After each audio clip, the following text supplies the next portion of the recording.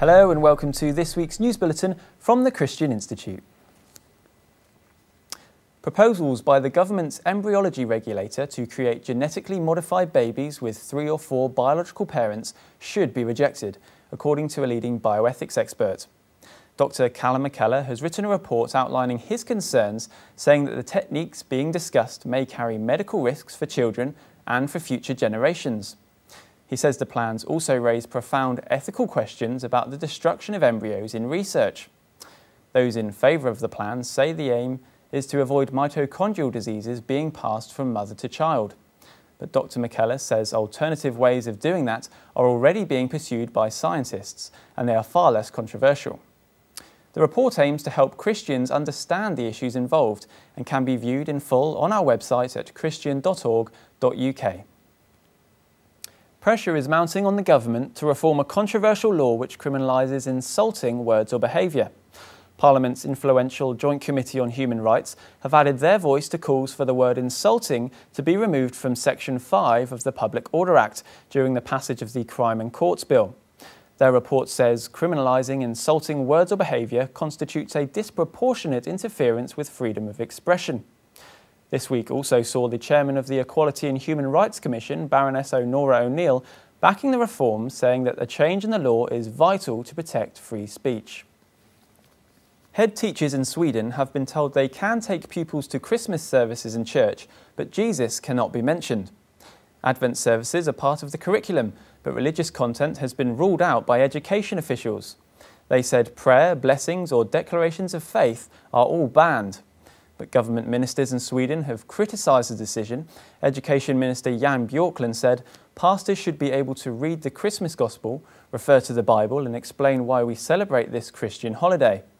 And Christian Democrat leader Goran Haglund said there is no reason to protect our children from our traditions and our cultural heritage. The Prime Minister, David Cameron, is facing rebellion by his own MPs over government plans to redefine marriage. So far, 118 Tory MPs, including some senior ministers, have publicly stated their opposition to the plans. It is thought that many more MPs are likely to oppose the policy if it comes to a vote, but have not as yet stated their position publicly. Hundreds of parents in Lanarkshire have signed a petition calling for an explicit sex education video to be removed from the classroom. The Living and Growing DVD, produced by Channel 4, was withdrawn from sale following a campaign from MPs and parents, but is still being shown in primary schools. Many parents say they were not made fully aware of the nature of the film, parts of which were aimed at children as young as 5. Journalists working for the Associated Press have been warned not to use the word homophobia in their reports because it is inaccurate.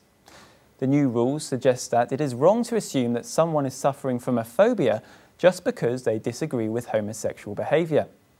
The style guide from AP reporters has been updated to say phobia, an irrational, uncontrollable fear, often a form of mental illness, should not be used in political or social contexts, including homophobia. AP Deputy Standards Editor Dave Minthorn said, "Homophobia especially, it's just off the mark. It's ascribing a mental disability to someone and suggests a knowledge that we don't have."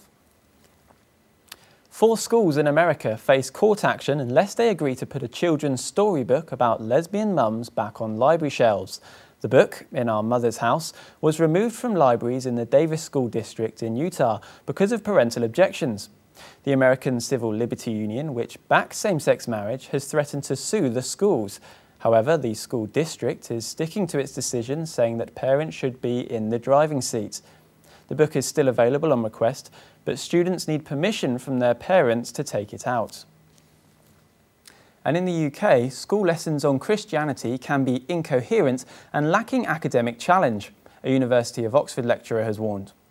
Dr Nigel Fancourt made the remarks in relation to a new project he is leading, which is looking at how Christianity is taught in schools. He commented, "The fact that basics are often already vaguely familiar to some teachers and pupils means it can present problems. The presentation of Christianity can be incoherent, lacking in intellectual development, or too stereotypical." And the YouGov poll commissioned for the project has revealed the majority of people think children need to learn about Christianity in schools in order to understand English history and culture.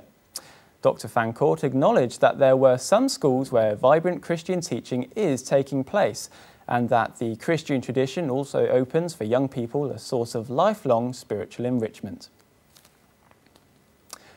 Well, that's all for this week. For more information and regular updates on all of our stories, plus much more, visit our website at christian.org.uk.